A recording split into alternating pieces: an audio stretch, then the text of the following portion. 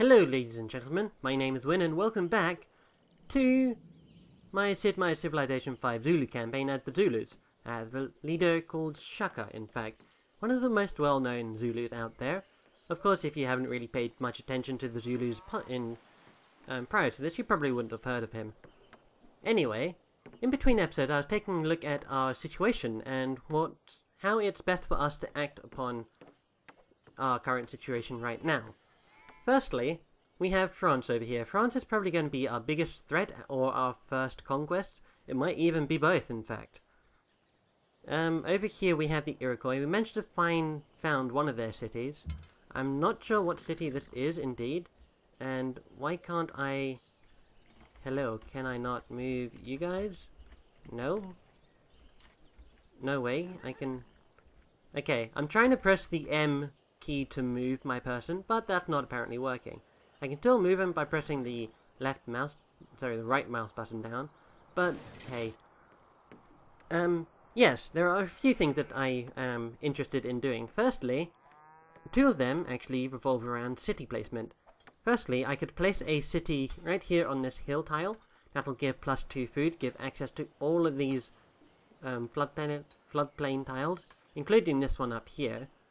It also gives us access to this hill, so production will be fairly okay.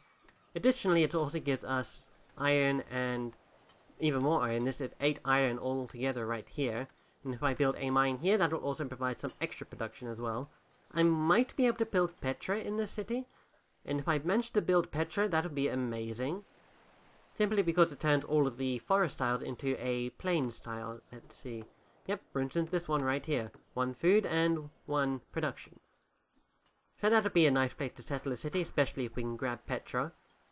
We could settle a city around here, simply to block off France from having direct access to our capital, by simply crossing the mountainous rivers over here, and just heading straight for Ulindi. I do want to expand Umgungundlovu all the way up to, not all the way around this area, because 1, it'll prevent Lyon from expanding, 2, it's great for cities anyway, and 3, it'll give me access to this, well, it'll give me full control over this portion of the lake. Sorry, on this side of the river, should I say. Now, I am going to actually buy out this tile. Why am I going to do that? Oh my god, you should not do that. Take a look at how much money you'll be spending. You'll be spending over 50% of your money. Yes, I understand that. Unless there's anything I can buy right now that would be useful. Scout, warrior, archer. I might just buy an archer. Oh man, this is a tough choice. I want to buy this tile so that I can work on it as with a worker. But my workers are currently busy doing something. So I'll wait until I have a worker completely finished and move up to this tile. And then I'll start working on it. 1, 2, 3. If this city's borders expand out to this tile, then I can have this dude improve that, and I can also work it with Umgungundlovu. But for right now, we're just going to go and explore with our highly damaged scout. And let's take a look at the city-states around us. We have Mobanza Congo, we have Hanoi, and we have Lhasa. Lhasa is religious, so they'll give us piety? Sorry, they'll give us faith if we ally or befriend them. Hanoi and Mobanza Congo will provide us with unique units.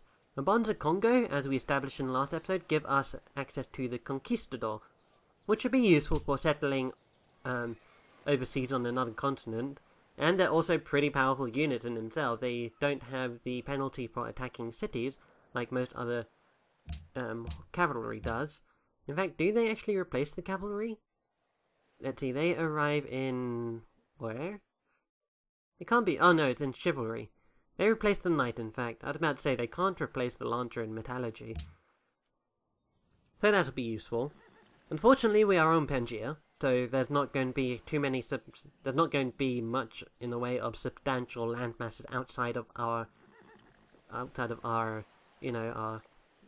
Pangaea. We also have Hanoi down here. Now, Hanoi, you will give us... ooh, the samurai. Once we research steel. Let's actually take a quick look at the samurai. Wow. Okay, ignore that. Samurai. Samurai have 21 combat strength. They immediately gain shock and great generals. They require iron. And what else? Automatically receive shock. Wait, did I say shock and... what did I say? They have shock and great generals. Oh my god, my memory. Success in combat with samurai has an increased chance of generating great generals. And they can build fish boats without being consumed. That part is not so useful to me, but the useful instant shock 1 promotion will be beneficial to me. I'm not sure if the Ikanda actually upgrades, give the promotions to melee units gifted by city-states, but I don't think they do, in fact, simply because of the wording of the Ikanda, and the fact that it's a building that has to be built in each city. So we have discovered a barbarian encampment. There's one right here. We'll leave that for now, in fact. Actually, no, I think we're going to want to go and deal with that. We have a unit promotion here. I want to send this guy down here to try and destroy this barbarian encampment here. Simply because that'll give us points with Hanoi. You know what, let's go and send him on his way. You should be fortifying until healed, and you guys are busy doing your thing. 2 turns, 3 turns. Okay, as for you, let's go and see what this is. This is another Iroquois settlement called the Grand River. Now I am... France t'offre cette proposition exceptionnelle. So France is giving us... well, wants to give us 5 gold per turn and an embassy. They want me to put an embassy in their capital, not the other way around. So I'm fine with that, in exchange for silver. I am fine with that, in fact. Sure, go ahead. I'm not sure if the Native Americans actually called the Grand River the Grand River. I'm pretty sure they probably called it something else. Obviously, they probably didn't call it its English name, because that would just be kind of weird, considering they're not English or originating from an English-speaking country. I believe all of the individual tribes actually had their own language. I believe that's how it goes. At any rate, there is another encamp... oh wait, we just pointed out that.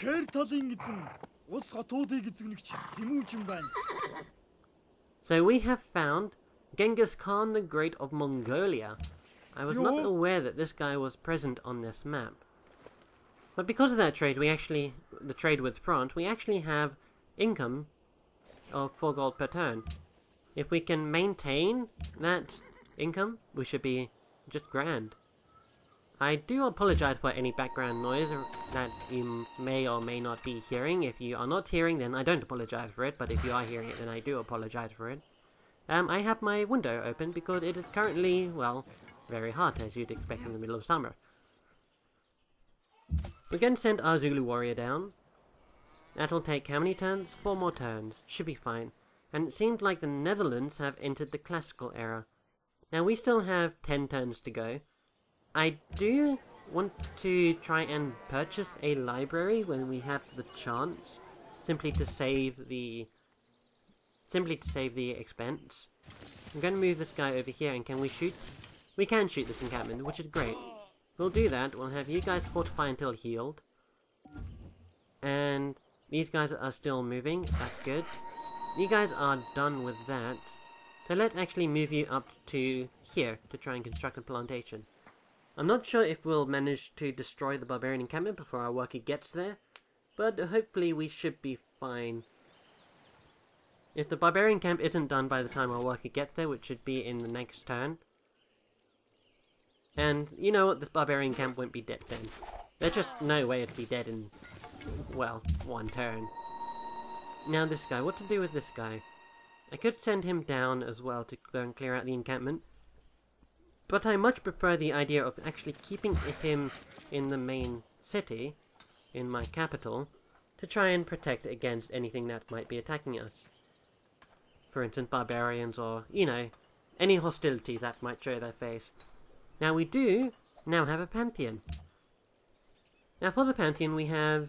how much viable choices do we have? We have religious idols, which would be a beneficial ability for us. We have +1 culture from jungle tiles, which could also be beneficial to us. If we go with that, that will apply to all these jungle tiles around here that will fall into our reach. 1, 2, 3, 1, 2. Unfortunately, our capital doesn't really have access to too many jungle tiles. But it would be beneficial to gain +1 culture from jungle tiles. Especially because jungle tiles can provide so much yield. When you have 2 food just standard on jungle tile, you get the, I believe it is the university that also adds 2 science. You build a trading post on there which retains the food and the science, and you also gain 1 gold, which can then be further upgraded with later technologies to 2 and 3 gold. And then we can also gain 1 culture from them as well. That would be huge, especially when our city encompasses pretty much all of this. That'd be amazing. In fact, that is probably going to be so amazing I am so tempted to pick it. But it will be a long-term investment. If we want to go for something that will impact us right now, literally like right this instant, we could go with religious idols, which gives +1 culture and 1 faith for each gold and silver. Now we have a decent amount of gold and silver. We have gold here and we have silver here, not to forget that we actually placed our city on silver. So that will also be beneficial. Trade route. So it seems like France is actually sending a couple of trade routes my way. One trade route. From Orléans to Ulindy. So they are trading between here and here. I don't really mind if that gets destroyed. Let's actually see. So I'm gaining 1 gold per turn from that, and I am also gaining 2 science. Religious idols or the sacred path. Sacred path would be so good later on in the game. It won't even be funny. In fact, it'll be absolutely funny. It'll be hilarious when I start ruffle stomping everyone. But I don't need sacred path for that. Man, I have absolutely no idea. I mean, I have some idea. I'm just gonna go for religious idols, make it easier on us. You guys can yell at me all you like for the decisions that I have made and the stupid choices in life that I have made, if I have supposedly made any stupid mistakes, of which I am probably not going to tell you guys because that is somewhat personal information. I'm going to move you guys over to here and then construct a farm. Again, I apologize for the background noise. I probably should record at a later time. In fact, I'll just end my turn here. Now, we have got a few things that we need to do with this worker. We need to have him go and collect this sugar tile. We need to have him connect up these tiles over here. There's an encampment. Oh man, there's an encampment right there. We could so deal with that right now. Yes, let's go and deal with that. So you guys do that, and then can you guys defeat these spearmen this turn? You should be able to. So we'll just send you in to go and destroy them. And excellent. So we gained 25 gold, some experience. Okay, we don't actually gain experience, and we gained culture as well, which is great. We are nearly there, actually, for our next social policy. You know, this whole honor thing, going out and destroying barbarians, making me want to play as somebody who actually gets benefits from fighting against barbarians. For instance, there is Songhai, which is actually a very great civilization to play. I have played as it before, and it is extraordinarily fun. There is also Germany, who has the chance of actually taking the barbarians from the encampment and having them join your side. Who else is there, in fact? I can't think of any off of the top of my head who would be beneficial. We're just going to go and send our scout out to explore even more. I really don't want these guys to settle another city, so... La France t'offre cette proposition exceptionnelle. Huh, okay. So, Lord Napoleon of France wants us to sign a declaration of friendship. Now, I don't trust this French bastard one whatsoever. Not that I'm being racist, I'm just trying to point out the fact that, okay, firstly, he is French, but secondly, unrelated to his ethnic origin, he is also kind of a bastard in this game. He likes to backstab people a lot, from my personal experience.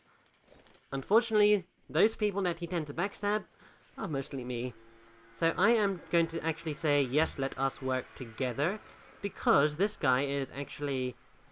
Since we have a friendship, if he attacks me, he'll suffer a huge negative diplomatic modifier with everyone else in the game, or the other AIs. And that would make his situation much harder for him if he wishes to continue after he declared war on me. Otherwise, it prevents him from declaring war on me, which would be great. So we have vision now on that encampment down there, and we're just going to send our scout out to explore a little bit more. We already see the lands of Hiawatha, of France, and of the Netherlands down here. The Netherlands. Before you ask, no, I am not Dutch. I have a bunch of Dutch friends, but I myself am not from the glorious Netherlands region of, northwestern, well, the northern part of Western Europe. So there we go, we now have a substantial amount of influence over Hanoi. We have 50. So this means that they'll occasionally give us a military unit. Right now, I suppose that military unit will be... Oh, we've even gained... opinion bonus from Lassar. Let's see, who else wants something? Mabanza Congo wants us to defeat barbarians that are invading the territory. I don't know if I can get there anytime soon. And as for these guys, these guys, I'll send you guys up here. We still have some income thanks to that trade that we have made with the French. And we're just going to continue to explore. Now, what am I hoping to find out here? More civilizations. One thing I haven't mentioned is if a civilization has researched a technology that you have not, you actually gain a bonus modifier to that tech. It costs less. So there's another bandit camp over here. Oh my god, they're not bandits, they're not brigands, they're barbarians. I have this conversation every day with one of my friends. Every time I call them a bandit, he goes barbarian, and if that doesn't work, then I go, I'll clear out this bandit camp. No, wait, brigands. No, barbarians. Yeah, that's kind of how it works. Let's see, over here. Do I really want to spend 75 turns building a library? That is so bad. That is horrendous. Let's take a look.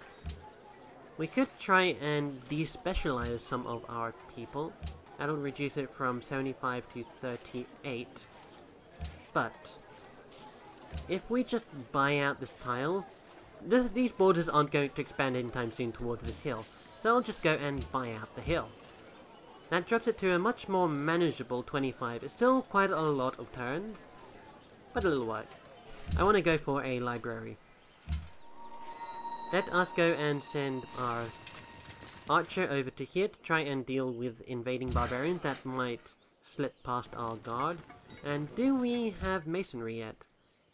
We do have masonry, so we can now collect this material and add that to our resource list. And this material is actually really good. It's stone. And stone allows us to build a stonework. And a stonework is a very useful building that improves happiness and production. Also gives extra production to marble and stone resources in the city. So are we going to be able to defeat this guy this turn? No, we are not. So we're going to have him do that. We're going to send this dude over to here. And then this guy can try and move in. I'm going to lose that gold for a few turns. So Wittenberg we have met. They give us faith and extra gold. They also want us to destroy a barbarian encampment. Like, immediately. It's like, oh, hey Zulus, how are you doing? By the way, can you clear out this camp? What are you talking about? We just met. Of course we just met, but this is really a pressing matter. I kind of intended there for there to be some sort of humor in that list, in that, like, thing that I just did, but, well, really, I'm not making anyone laugh, apart from people who laugh at misfortune. Anyway, we can destroy this barbarian now. We should send this guy over to here and have him then work on the stone next turn. And even though our gold mine is pillaged, it doesn't... Okay, it means a lot to us, in fact, because we need that to give us some happiness. Right now we are sitting at 0 happiness. Fortunately, our cities aren't going to grow anytime soon, which will add to our unhappiness. Actually, is Wittenberg trying to attack this barbarian encampment themselves? If that's so, I'll just wait until the barbarian is sufficiently damaged, and then move in and destroy it and gain the gain the culture for killing it, gain the Proud experience. is the spirit of Zeus fostered kings. Their honor comes from Zeus, and Zeus, god of counsel, loves them. Okay, so a bunch of things happened this turn. Let's do it from the least important to the most important. Firstly, we have a barbarian encampment down here, right next to Hanoi. We can actually go and clear that out, but Hanoi hasn't got a quest to get rid of that just yet. Let's see, in Ulundi, I want to actually go for a settler. So let's go for a settler. After that, I want to make a caravan just in case France does attack me, then I'll have a trade route. I'll have extra income, because right now I'm getting my income from France. I'm kind of relying on them, which is bad because they are our enemy. Yes, we had production available in our capital. We completed the statue of Zeus. This is going to be amazing for when we start doing our thing with opposing cities. It gives us extra combat strength when attacking cities, and oh my god, the noise from outside. Okay. Let's go for... Should we... Yeah, we have to go for this. But the question now is, what social policy should we go down? Now, piety. How would piety help us?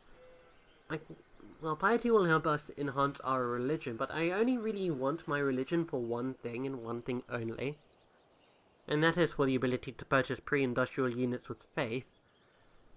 We could go for military caste. Increases local happiness by 1 and culture by 2 when a unit is garrisoned. We could go for that. Let's have you heal. That'll also give us access to professional army, which reduces the cost of upgrading a unit by 33% and increase the construction of barracks, armories, and military academies. Or we can go for military tradition. Alternatively, we can go either tradition or liberty. What would be useful? Liberty will be great for us, because then we can connect up our conquest by roads, and that will give us extra happiness. Whereas tradition will give us food growth, give us free building, and extra production with wonders. It will also give us extra happiness. A lot of extra happiness, in fact. Let's see, Liberty unlocks the pyramids, Tradition unlocks the Hanging Gardens. I don't think we're going to get any of those. We are definitely not going to get either of those world wonders. So, if we adopt this, that'll give us extra culture in each city. But if we adopt Tradition, we'll gain even more culture per turn. But we don't really rely on culture per turn too much. We rely on killing barbarians in order to get our culture. You know what? Let's go for... I want to get military caste, but I want to unlock liberty. Let's go for military caste. Eventually, after this, we'll be able to gain gold if we fill out honor by killing enemy units. So that'll be beneficial. Now, since we have military caste, we can send this dude into here and increase our happiness. Now, you guys just sit and wait, and you guys start constructing a quarry. As for you guys, go and take a look at what's going on over here and fortify until healed. And we are done for this turn. In fact, the episode is actually getting a little bit long. There's marble down here and a French scout. I really hope Wittenberg starts to attack these guys. Oh, they are in fact attacking. And we can kill them next turn. Let's see, the scholars of Hanoi seek the wisdom of a great admiral. Oh god, another great admiral, really? So we're going to send our scout in to clear out this encampment. This will gain us a dude. Let's see. Oh, okay. The worker must have been from this city-state, who is someone who we can't see. If I returned this unit, if I discovered this city-state, and then I could return this unit, and it'll give me extra influence with this city-state over here. But that's not actually going to happen because we haven't discovered these guys, therefore we don't know that this work was actually stolen by the Barbies. And let's just end the turn there. How are things going? The French caravan is okay. Let's take one final look at the soldiers list.